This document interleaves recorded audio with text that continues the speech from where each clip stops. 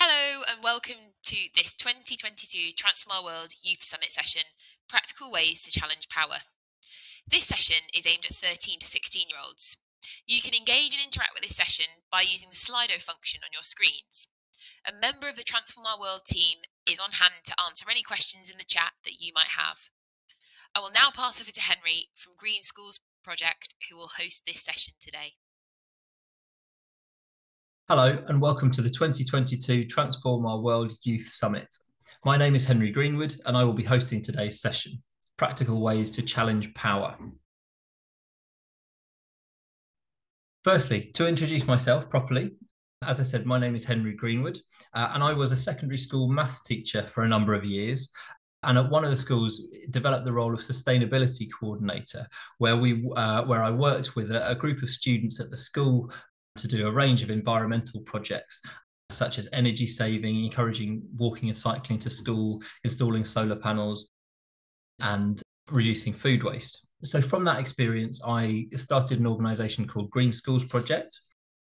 To start off with, we worked with schools to support them to set up and run eco teams in a similar way to that I have done.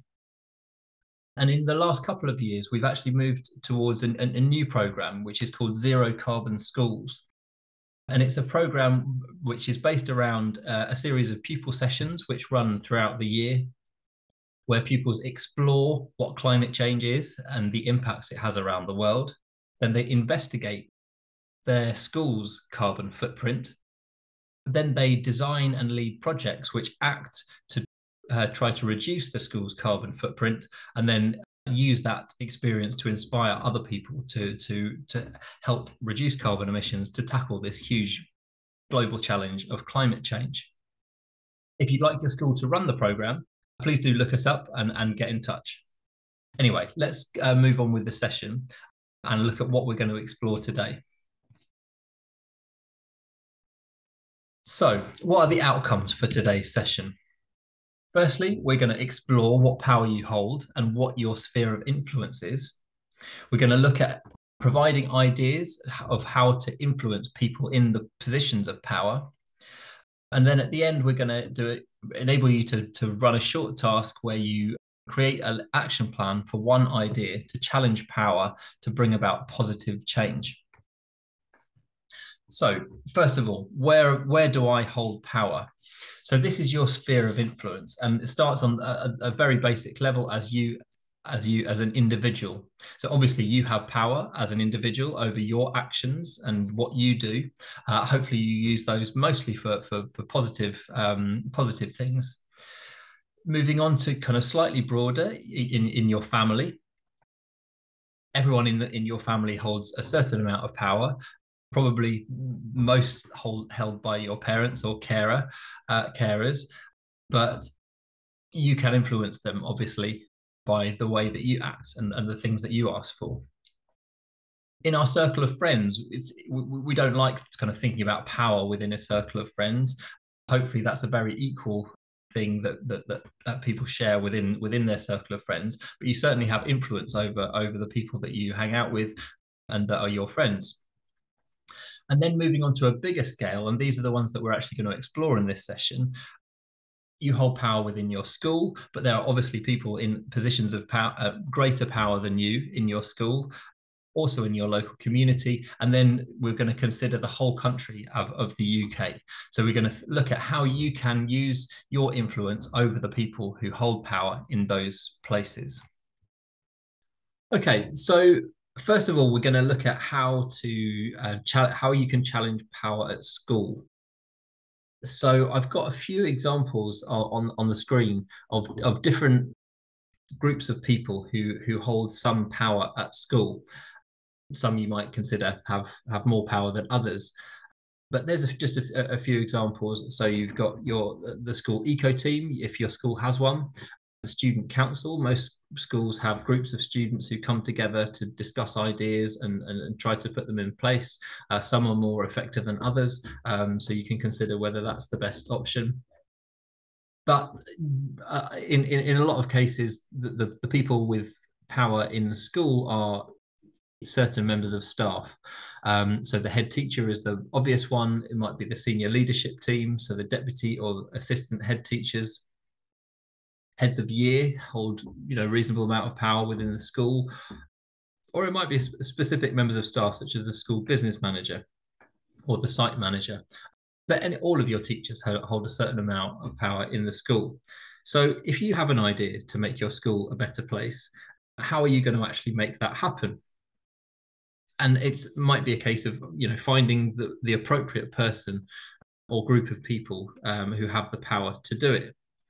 So I'm going to illustrate this with an example.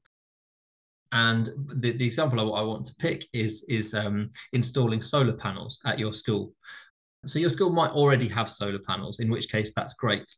But lots and lots of the majority of schools don't have solar panels. And I think every school in the country should have solar panels. It's a bit of, to me, it's a bit of a no-brainer, really. They generate renewable electricity. Schools use electricity at the times when the sun is out, so they can use them directly. Often solar panels at home make less sense because we use a lot of our electricity at home when it's dark in the evenings. But schools use their electricity during the day when the sun is out and shining, so they're good places to have solar panels. It's also cheaper than electricity that we get from the national grid, particularly with the price rises that have happened recently. And there are ways to get solar panels that don't actually cost the schools any money. If you're keen to explore this, a great place to start is a website of an organisation called Solar for Schools, and you can actually type in your school's location, and it will give you an estimate of the size of the solar panel system that you could put up in the school, how much carbon savings you'll make, and how much it will save the school in money as well. Anyway, if that is something that you would like to do, how would you actually go about making it happen? So obviously it's not something that you can do as an individual. Okay, your power doesn't extend to putting up solar panels in a school. But your first port of call might be the school eco team, if it has one. If it doesn't have one, make an eco team, get a group of students together, speak to a teacher, and try and form one. But if your school already has an eco team, that could be a really good project for them. As I mentioned, one thing they would need to do a bit of research about it. So using the website that I mentioned, kind of trying to look on Google Earth or Google Maps to see which roofs might be the best ones for installing solar panels. Generally, flat roofs are good. If they're not flat, then having them south facing is good. You could do a little bit of research on that. If your school doesn't have an eco team, is it the student council that you could go to see if they could kind of get behind this idea and take it to the right people? But eventually you're going to have to go to some staff members about this. It might be the site manager would be a good person to speak to. You might not even know whether your school has solar panels or not. So if you speak to the site manager, they will know whether they do or not, and they might be able to help you about ideas about where the solar panels could be put. The school business manager is another person that will need to be involved at some point with this. So have they thought about it, and do they know about the different options that schools have? Often school business managers will immediately say, oh, it's too expensive, we can't afford to buy solar panels. But as I mentioned, schools don't actually have to buy the solar panels themselves. The school could do some fundraising to buy them, but actually the best way of doing it for schools is a method that actually doesn't cost any money. And then the upfront the upfront cost is paid back through the life of the solar panels and the electricity payments that are generated through it. And as I say, it's still less than what the school would pay for its electricity normally. But eventually, you're gonna need to go to see the head teacher or a senior teacher, and you might want to go to them directly. You might want to go to another teacher first to talk to them about it. and use them to help you get the message across. But just thinking of a school that Green Schools Project has worked with in the last couple of years, it was a group of students initially who came up with the idea. They did their research through Solar for Schools. They organised a meeting with the head teacher and the business manager, talked through their ideas, and then they agreed in principle to this taking place. And then it went to the business manager to actually start making the inquiries with a couple of different organisations to make it happen. It's not a very fast process. There are sometimes permissions that are needed from the local council or from the academy trust if you're part of an academy trust chain. So it's something that can take some time. But what I would say there is that if you've kind of got approval and that they like the idea, just keep pestering them, keep going back to speak to them, just to see where it's got to. And over the course of time, hopefully this is something that could actually happen in your school, and it can be something that can make a big impact to the school's carbon footprint, can save the school money. And as I said, it's a great thing for schools to do to show that they are serious about tackling climate change. So thinking about the people, how to challenge power, it's about getting together as a group and going to speak to those groups of people or particular person that holds the power in order to make something like that happen in your school. I've used the example of solar panels, but you can think of other things that you would like to do. Anything that brings about positive change in the school. Can you challenge power to actually make it happen? So the next little section is about how to challenge power in your local community. So we've looked at how to challenge power at your school. Now thinking about the local community, which includes your school, but goes beyond that and is a bit broader. So there's a few different avenues that you could go down with this one. It might be that you're involved with a local youth centre who provide facilities for young people. You might be involved with a religious group. Often religious groups do good work in the community, for example, sort of collecting and distributing food or clothing to local low-income families. And then the organisation that holds the most power within a local community is the local council. So we'll have a look at that and just to think about how you can influence your local council. And often in your local community, it's I think more and more these days you kind of think, oh, things just happen and there's nothing that you can do to influence them. But hopefully we'll just look at a couple of ways that you can try to improve things in your local area by challenging in power in your local community. So let's focus particularly on the local council then. So your local council has control over a number of services. They're responsible for things like collecting waste and recycling and encouraging people to recycle as much as possible. They put on events for the community, and they have different kind of local facilities. And so again, going back to the theme of you thinking of an idea and then putting it into place. Often within a local community, you might not have the power to make it happen.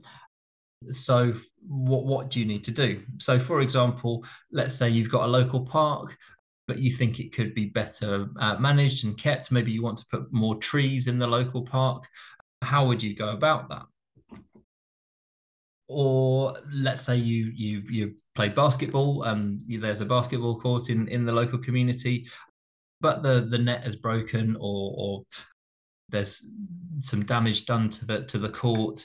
Maybe you play football and the goals are broken, or anyway, just thinking about kind of local sporting facilities that you think could be improved.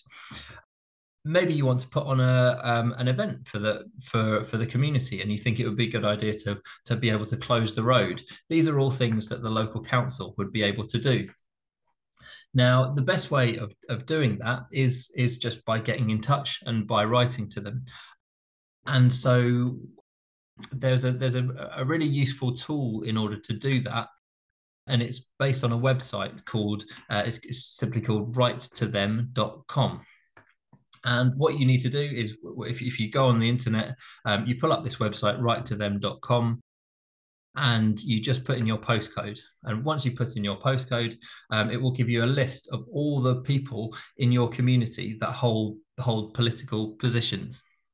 And those are often the people who hold power in your community. So, and the top one should just be your councillors. So you can click on your councillor, and you can write an email to them. And when you write an email to them, keep it simple, keep it brief, keep it positive, and it's very, very likely that you should get a response from them, because they're, that's part of their job, is to kind of receive correspondence from people who live within their community, and kind of follow on from that. So it might not be that they can do exactly what you're asking them to do. They might provide you some advice and guidance, or some other people to go to see. But it may be that they have the power to actually implement what you're asking for, or at least they can take it to the local council and discuss it. So yeah, encourage you to do that. If there's some things that you would like to do in your local community, you can challenge power by getting in touch with your local councillor, and seeing if you can make the action happen.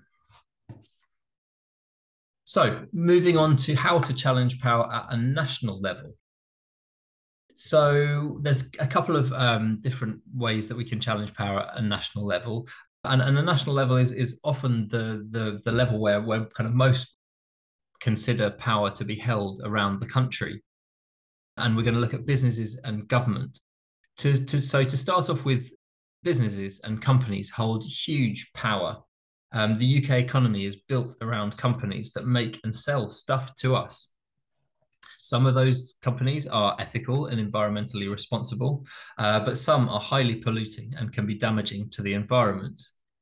So what can we do to try to encourage them to be more ethical and environmentally responsible? Well, mostly the companies all care about profits. So that's what companies are set up to do. They're set up to sell things, and to create profit, which then goes to their shareholders. And the way that they do that is by providing things that we value as consumers. And so how can we challenge their power to be used in a more ethical way, that supports carbon emission reductions, and a move towards a more sustainable society? So principally, the way that you can do this is through your power of choice as a consumer to buy or not to buy things, and encouraging other people, as we mentioned before, encouraging your family to buy certain things or not to buy certain things, and your friends as well. So you have an influence over a variety of people, to use that consumer choice wisely. So let's look at a quick example then, and the example of clothes. So when you're thinking about buying clothes, do you always buy new clothes, or do you sometimes buy second-hand clothes or clothes from a charity shop? And have you even considered the carbon footprint or the environmental impact of your clothes? Well, actually, I mean, fashion and clothes, the fast fashion industry in particular, creates about 10% of all global greenhouse gas emissions. So it has a huge impact on climate change. And if you rarely kind of buy new clothes, it can make a big difference. So think about the choices that you have. So fast fashion companies often change their items, and the styles quickly to encourage people to buy more things. And often people will just wear an item of clothing a few times before throwing it away and then going and buying something new. And often they do this because the cost of those items are quite low. Their production and development are in countries where people are paid low wages, and the farming process that are used to create those items are done in a way that doesn't kind of help or protect the environment. So are you comfortable with that, and is that okay? Or are you going to think about doing it a different way? So, and one way of tackling that is that there are you could buy clothes which cost a bit more, are made better, and will last longer. But equally, as I said, there is an alternative that doesn't cost much money by either buying secondhand or from a charity shop. Another thing that you could do in school is create a clothes swap. So people who have clothes that they have either grown out of, but they're still in good condition, or that they just don't kind of wear anymore. You could bring those into school, swap those with other people who actually want those items, and then you're reusing them for and making them last longer. So as I said, that can make a big difference by using your power of choice as a consumer. Another example could be on food. So hopefully you know that the food creates carbon emissions and contributes to climate change. But the types of food that create the most carbon emissions and contribute the most are generally animal products, so meat and dairy products. But as people have realized this more and more in the past kind of few years, 5 years, 10 years, there are more and more alternatives to meat that are coming onto the market. So companies are responding to this demand that people have. Previously, it was generally a bit more expensive to buy those items, but actually the price of meat and dairy products are going up. Whereas those kind of products, because there's more of them and there's more choice, those prices are actually coming down to where, for example, milk now, it's often more expensive to buy dairy milk than it is to buy a dairy-free alternative. So you can use your choices to influence the way that companies operate and kind of build on that momentum. So beyond the power, your power as a consumer, what else could you do? Well, if you have a real kind of problem with one company and the way that it does things, particularly, you could just kind of run a little kind of individual campaign. You could find a contact address on their website and contact someone in the organization and write to them and explain to them what you think the problem is. As a young person, actually, your voice might be listened to more for reasons I'm going to explain in the next section. Or you can join in with some collective campaigning. A great example of that has been the use of plastic at supermarkets. There's been lots of awareness about how damaging plastic is to the environment, particularly when it gets into the oceans and our seas. So there's been lots of campaigns about reducing plastic at supermarkets. I personally think it's crazy how much how much fruit and vegetables are wrapped in plastic. And it's very unnecessary. So one thing that people have done is just take off all the plastic packaging for the fruit and vegetables that they buy and just kind of leave it at the supermarket. And you could get a group of people together and do something like that. Don't just kind of dump it on the floor, but I think if you make a big deal about it and speak to the people at the supermarkets, try and find a manager and explain to them why you're doing this, it can have a big impact. And lots of the major supermarkets have introduced targets of reducing plastic packaging. It's still not good enough, but at least it's a start, and it's a way that people have challenged power of the big businesses like supermarkets. So lastly, looking at the government then, and this is where people kind of traditionally think of as power, as where power lies. The recent events have shown it can be fairly chaotic, and a lot of people are fairly disillusioned with the people in power at the moment. But it is where a lot of the important decisions are made over the country. So the government runs our education system, for example, and kind of the way that schools operate and the funding that schools get. Policing, it looks after healthcare, so our hospitals, our doctors, again, deciding how much funding they get and so on.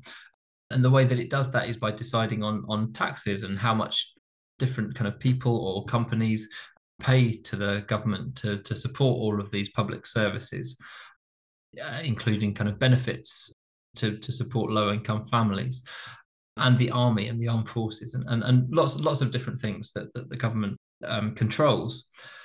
So thinking about climate change, the government introduced a law to get to zero carbon emissions by 2050.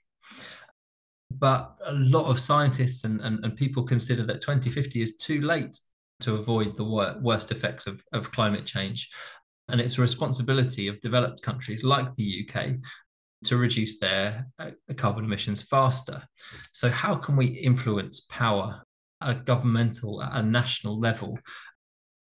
We're going to look at examples around climate change and the environment, but you can think of these you could do this in any area that the government has control of, such as the ones that I've mentioned.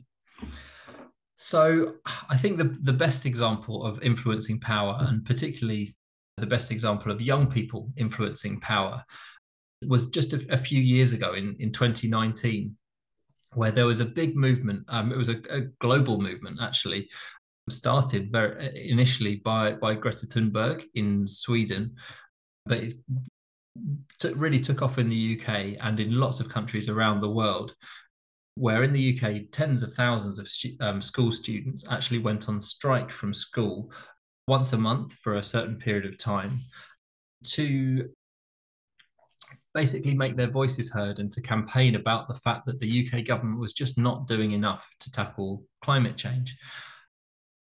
And the fact that it was a lot of young people striking from school, that's something that school students haven't done about other issues in the past, and the main reason for that is because young people will live through all the consequences of the climate crisis but have no responsibility for causing it.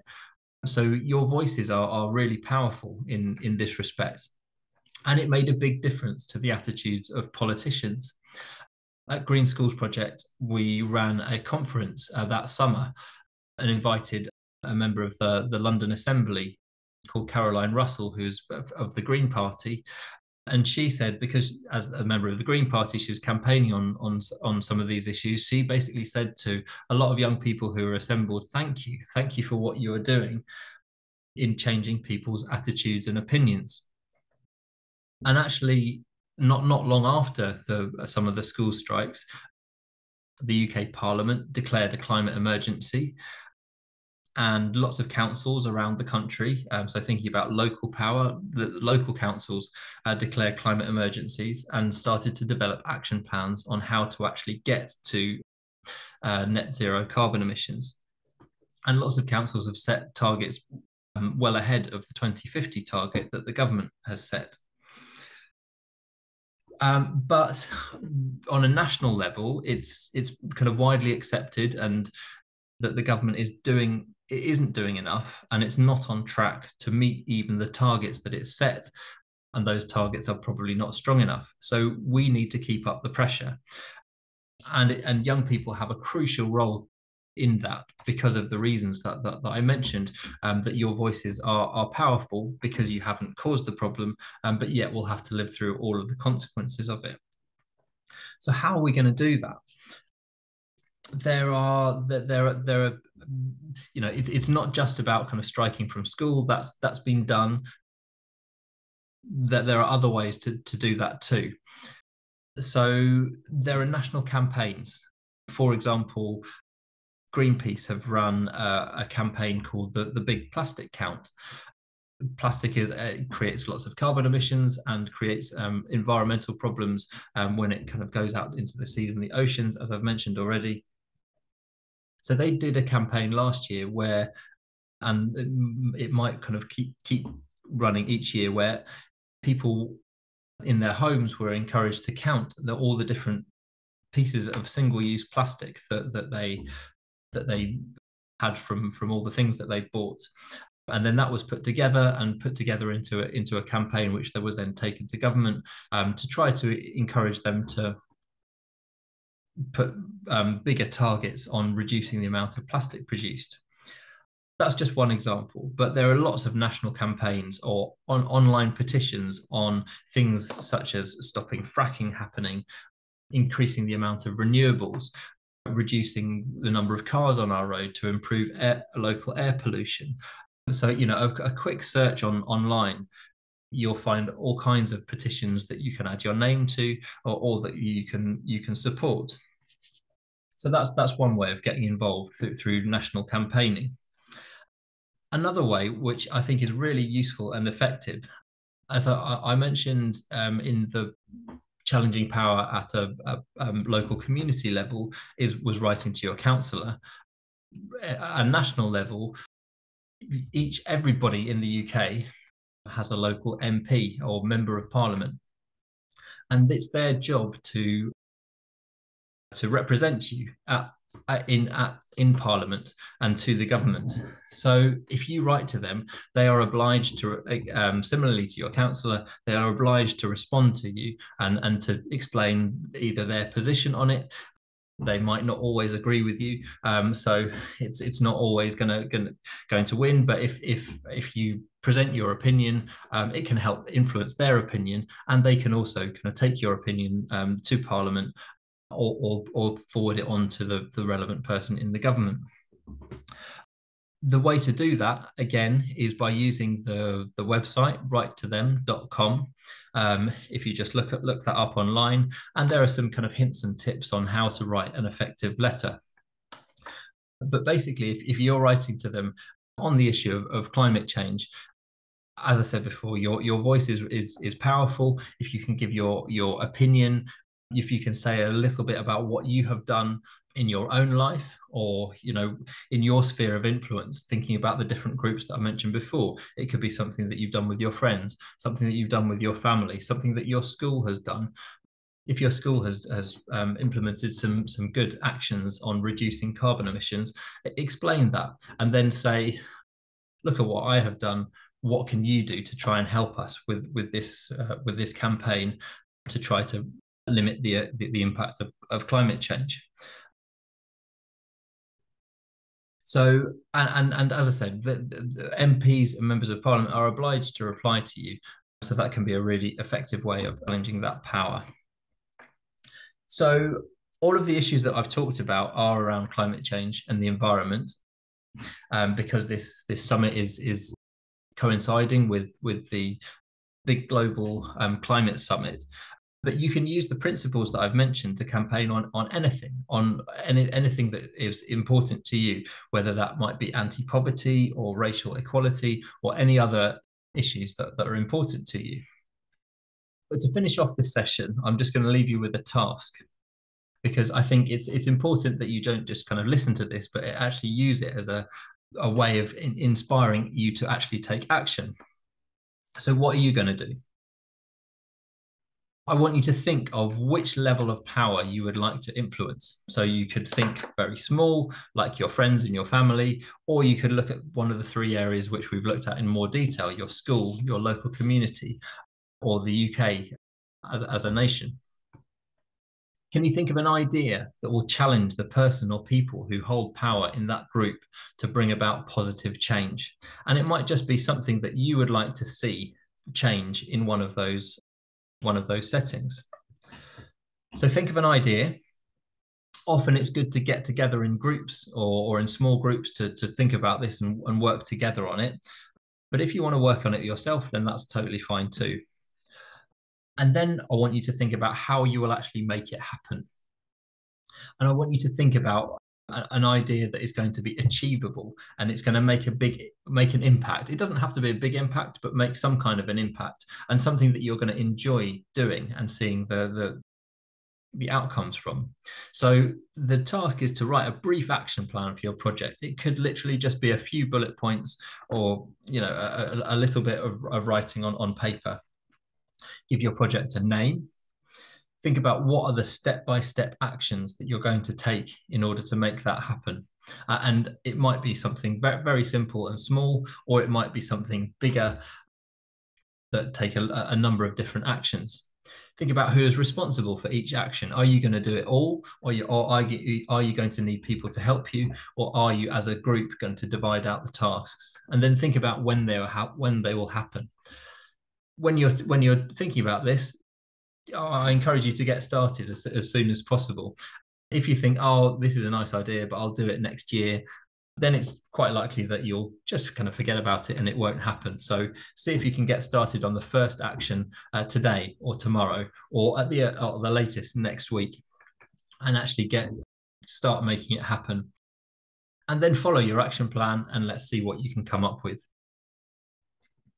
Hopefully this session has inspired you to actually take that step and try to challenge power in whichever form or whichever level you consider the most important. And yeah, I hope you've got some useful ideas from this and that you can actually put some of these ideas into place. So if you have enjoyed it, and if you are interested in running a program by Green Schools Project, our Zero Carbon Schools program, for example, do get in touch. That's our website, greenschoolsproject.org.uk, or have a look at us on Twitter. And yeah, hope you've enjoyed the session and you enjoy the rest of the sessions at the Youth Climate Summit. Thanks. Thank you so much, Henry, for this really informative session on practical ways to challenge power. You can find out more about the work that Henry does at the Green Schools Project at www.greenschoolsproject.org.uk. As some of you may know, the UK School Sustainability Network is a network of young people from all across the UK who come together to use their power through collective action for good. We asked a member of the network to give us their thoughts on this session and tell us a bit more about what power means to them. Power is typically perceived as being granted to someone by someone else. Power is seen as a position or a title, which comes with a sense of control or authority. However, I think that we do all have power, as power is the influence that someone has over others. When we're talking about the climate crisis, it's really easy to feel powerless. How can we influence the decisions made by CEOs and politicians? I often feel disconnected from politics, and then that leads to a sense of hopelessness. In reality, I think that many people who are traditionally seen as being in power actually feel threatened by young people, and particularly young climate activists. We've all seen the disparaging comments about many activists on social media, which suggest that they are actually challenging the power held by politicians. A simple way to challenge power in society is to discuss media articles, break down the arguments for and against an issue with other people. Often I find that there's more to the story than first meets the eye, and it's really important to spread awareness about a problem. By informing those around you, you can help to challenge the spread of myths and misinformation. Another tip I would share is to always look, listen, and learn from other people. There might be topics that you just don't know that much about yet, but if you listen to others, there might be an area where you can contribute. And when it is an area that you are knowledgeable about, take responsibility.